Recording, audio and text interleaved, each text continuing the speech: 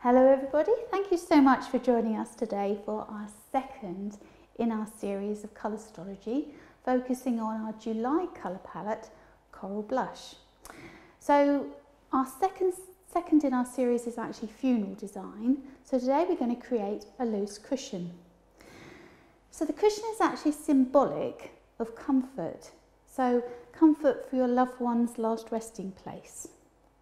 The Coral Blush colour palette combined with grey encourages emotional healing.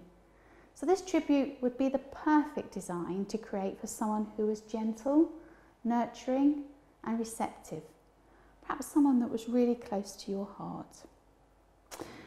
So the flowers that we're using are Lisianthus double Alissa light pink. So it's got that beautiful fluffy kind of feel to it, that crinkled edge. So perfect for a texture if you want to increase the texture within your design. Then we've got the Carnation, this one's Doncel, and again that fluffy kind of texture. The rose that we're using is Sweet Avalanche, very soft and subtle tones. And then we have one of my favourites, that's Astilbe. This one's Europa. So almost feather-like, really soft and frondy. Then to reinforce that silver tone within the Coral Blush colour palette, we're going to use some Eucalyptus cinerea. And again, to highlight that silver, I'm going to do a ribbon edging with the silver polypropylene ribbon. And then my tools that I'm using today are obviously my scissors, some steel pins, the polypropylene ribbon that I've mentioned, and my stapler. And obviously, last but by no means least, the main part of the design, and that's the frame. So I'm actually using a cushion foam frame here. Okay, so I hope this inspires you to have a go yourselves.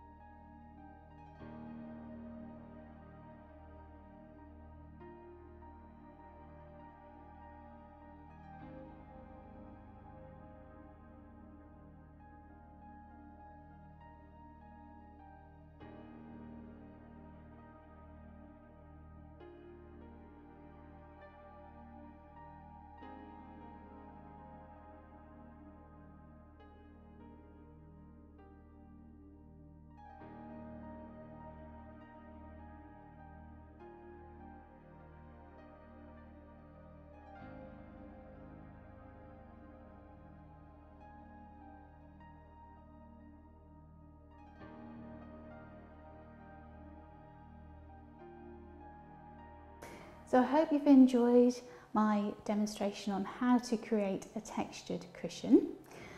As always, I have some top tips for you. So top tip number 1, you can actually ribbon and green up the design in advance.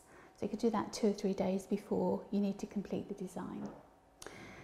Second top tip, don't over soak the Oasis or the wet foam frame, because it becomes very fragile and very brittle. And then top tip number 3, you could actually make it in any colour palette that you wanted to, appropriate to that person. Alright, I hope you've enjoyed our design. I hope it's inspired you to have a go yourselves. Don't forget to share us, like us, and also go over to our YouTube channel and subscribe, because there are loads of inspirational tips, hints, and also other designs to complete. So I hope you've enjoyed this second in our Colorstrology series. Our next third one up is home decor, so don't forget to join us for that. Alright, bye for now.